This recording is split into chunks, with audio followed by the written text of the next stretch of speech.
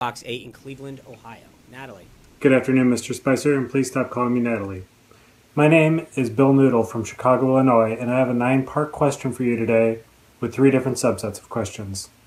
Secretary of Education Betsy DeVos recently visited the junior high school at which I am a teacher and also a student. She tried joining our kickball game at recess, but decided to cut funding halfway through and stabbed our ball with a machete. I think that the games that are being played with Betsy DeVos are sad. The students are upset. I think they have a right to feel the way they do. And they want Mr. Trump to pay for the ball and also a new school.